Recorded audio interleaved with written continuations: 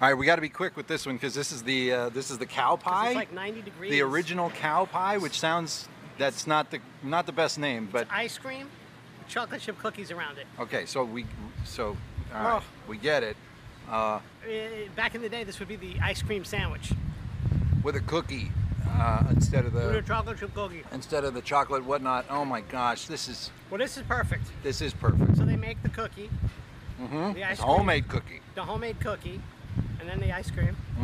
But in the sun, you try to take a bite because it's really thick. You're gonna make a mess. It's a glorious mess. Like, I'm not giving this to my 3-year-old. It's not happening. There you are. Think of the picture you can take afterwards. Here, have this. Let me smear it all over my face as I eat it. I just tried to bite it, and it just all squeezed out. It's good. Oh, but it's so glorious. It just makes you eat it faster, which is what you want to do anyway.